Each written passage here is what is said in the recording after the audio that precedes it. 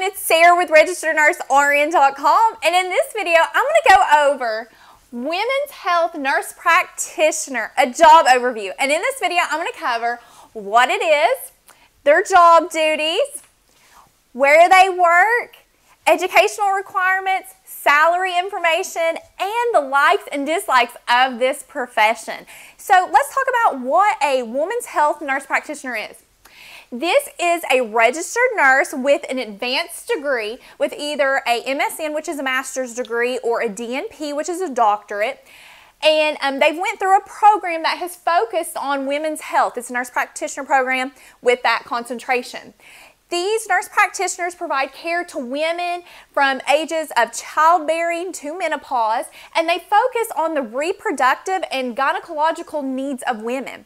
And sometimes these nurse practitioners will treat men who have reproductive issues. So they're not just limited to women. Okay, the job duties. Normally, a nurse practitioner works under the supervision of a medical doctor. However, in some states in the United States, there are circumstances where a nurse practitioner doesn't have to work under the supervision of a medical doctor. So if you are thinking about this profession, see if your state is one of those states. But normally they work under the supervision of a medical doctor.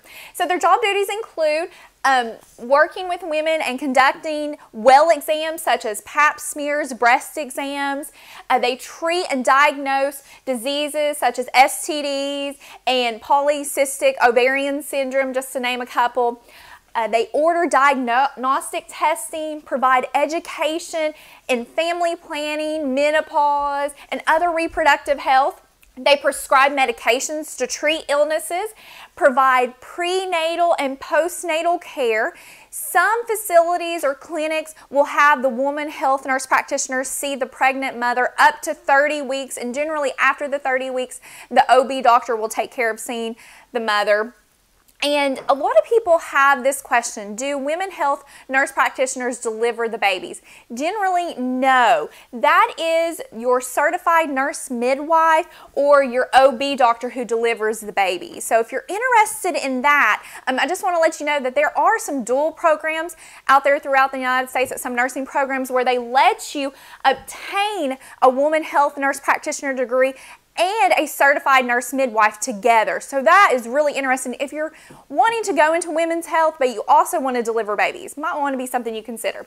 And lastly, they perform minor surgical procedures. Okay, so where do they work?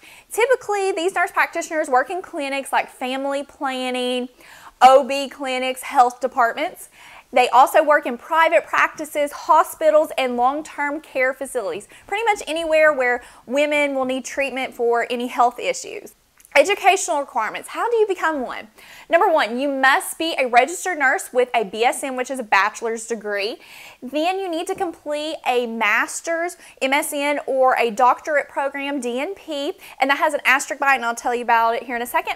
And you need to go with a program that is specifically concentrating on women's health. There are specific programs for the nurse practitioner to become one. Now, starting in 2025, anyone who is not a nurse practitioner, this isn't just women health nurse practitioners, it's all nurse practitioners, even CRNAs, advanced practice nurses, will have to go and complete a doctorate program. No longer will the master's program be offered. And this does not include already practicing nurse practitioners. If you're already a nurse practitioner, you'll just be grandfathered in and you won't have to go back for a doctorate. It's just the new candidates. And lastly, you'll have to pass a board exam to become board certified. So how much do they make? They make around $80,000 per year. This was by payscale.com. It takes all of the women health nurse practitioners, regardless of experience, where they live, things like that, what specialty they work in, takes all their salaries, adds it up, and divides it. So experience, location, stuff like that can vary on how much you're going to make, but that was the average. Now, what do they like and dislike about their profession?